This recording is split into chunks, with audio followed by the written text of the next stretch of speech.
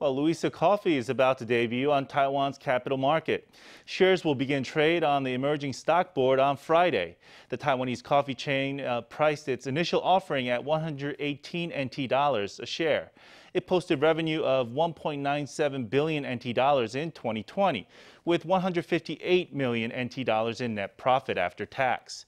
That represents a yearly increase of 14%. The Louisa brand was founded by Huang Ming-hsien in March 2006. In May 2007, Louisa Coffee opened its first store at Taipei's Songshan district. The brand began franchising operations in 2012. Today, it has 524 stores nationwide, which makes it bigger than Starbucks. In 2020, it achieved a gross profit margin of 53%, surpassing the average coffee chain.